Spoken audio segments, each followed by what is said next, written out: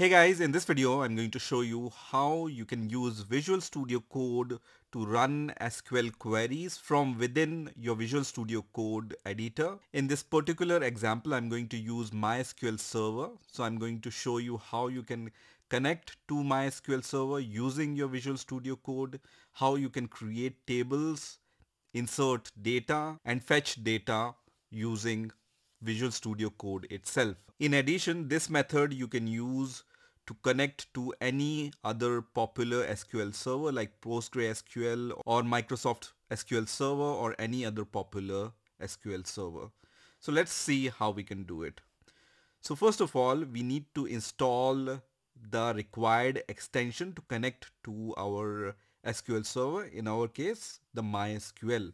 So I'm going to go to the extensions section and here search for SQL Tools, and you will be able to see this popular extension which is called SQL Tools, and this SQL tool helps us to manage our SQL database. When you scroll down here, you will be able to see different databases which it supports. So we are going to install this extension first of all. So I'm going to click on install, which is going to install this extension. And once this extension is installed, you will be able to see the disable or uninstall button. As soon as this extension is installed, you will be able to see this database icon. And when you hover over this database icon, it says SQL Tools. So I'm going to click on this SQL Tools icon and you will be able to see this kind of section here. So let me close this window here and let's create a new connection. So I can click on this add new connection here. But when you click on this new connection, you will see a blank space here. This is because we have installed the SQL Tools extension, but in order to connect to a particular SQL server, you need to install the driver extension for that also. So as in our case, we are using MySQL. So I'm going to once again go to the extensions section and once again write SQL Tools here, and you will be able to see the popular drivers which are supported for different database systems like MySQL, SQLite, Postgre, Microsoft SQL Server. So these are the official drivers for all these database systems. So whatever database system you are using, just click on that option. So it's going to start with SQL tool and then the name of that database system. So in my case, it's SQL Tools MySQL, and then I'm going to click on this driver extension also. Once this driver extension is installed, I can close this window and I can see these options now. So once again, when I click on SQL Tools, and let me close this, and then once again when I click on add new connection, I will be able to see these options because I have installed the MySQL driver extension for SQL tool. And now let's click on this MySQL option here, and here you can provide the details about your connection. So I'm running my MySQL server locally, so I'm going to name my connection as MySQL local, and the connection group, you can provide the name of your connection group. I'm going to leave it as default. Now in the third option, you can connect using the server and the port. You can also connect via socket file, or you can connect via the connection string. We are going to use the server and the port option.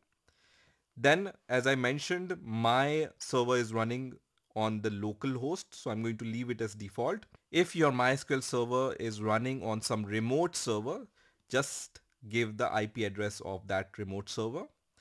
Now the default port on which MySQL runs is 3306, and most probably you are also using this default port, but if you are using any other port, then just provide that port for your MySQL server.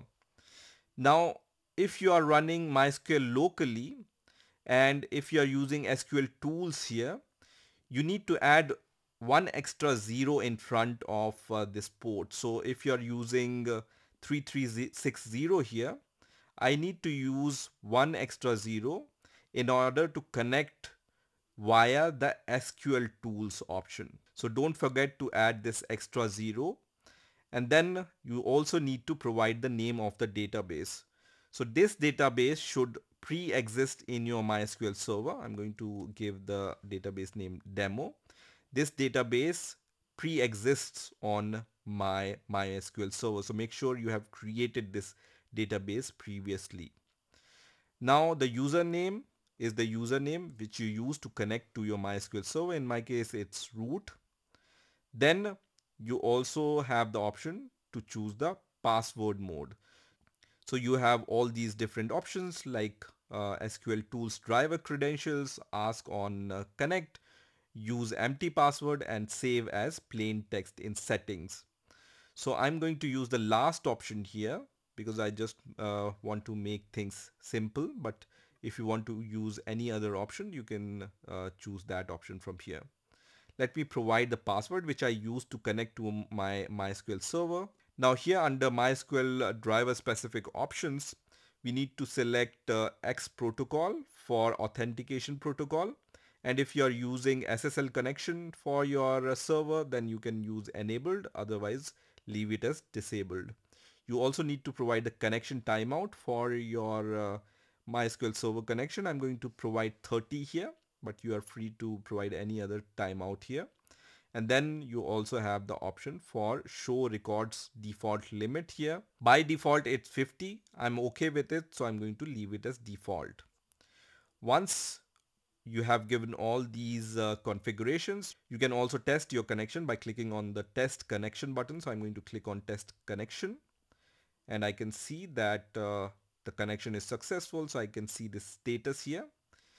Once I'm happy, I'm going to click on save connection, and my connection is created here. You will be able to see the list of all the connections here on the left hand side, and you can also see this kind of connection configuration on the right hand side. Now in order to connect to your database server, you can click on this connect now button, or you can also click on this plug icon for the connect, so that connection will be successful. So I'm going to click on this connect icon here, and if the connection works, it's going to show you this kind of SQL session. So here you can run your SQL queries. So let's say in my demo database, I need to create a new table. I can write the query for that. The query is really simple. I want to create a users database, and the column which I need is ID, username, and email here.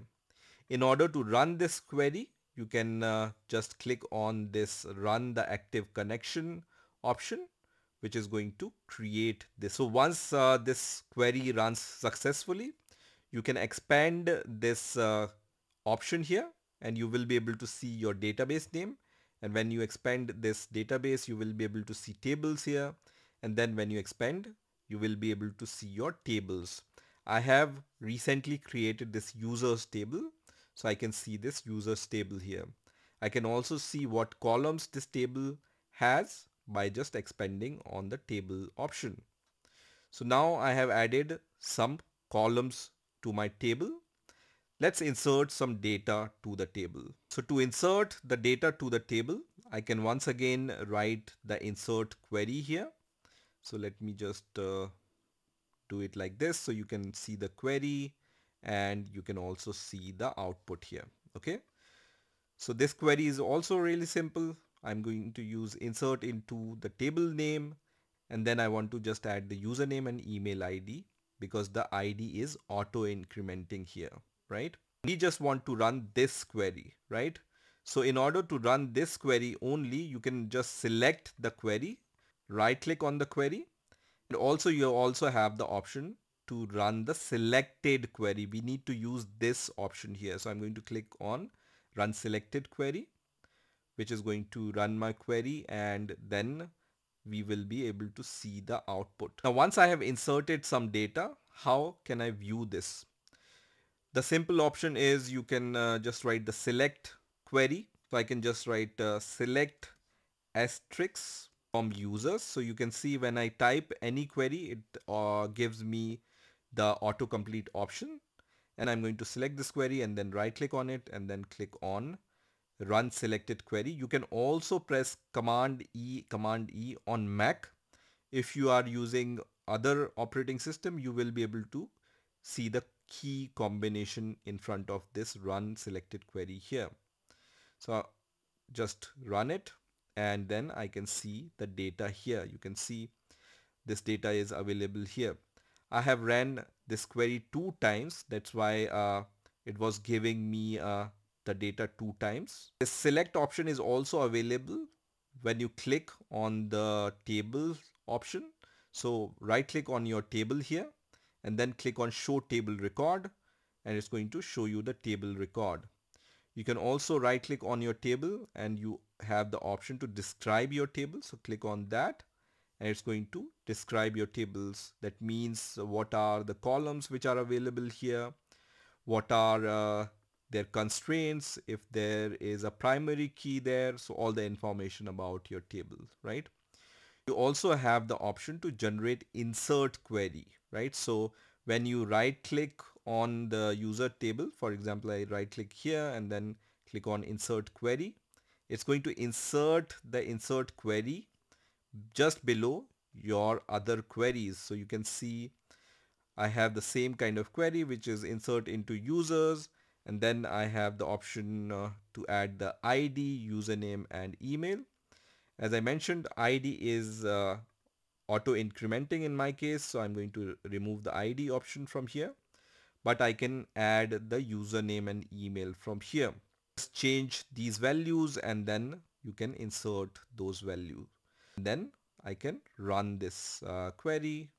You know the drill. Just click on run selected query, and once that's successful, right click on your table and then click on show table records, and I can see the 7th record is added here.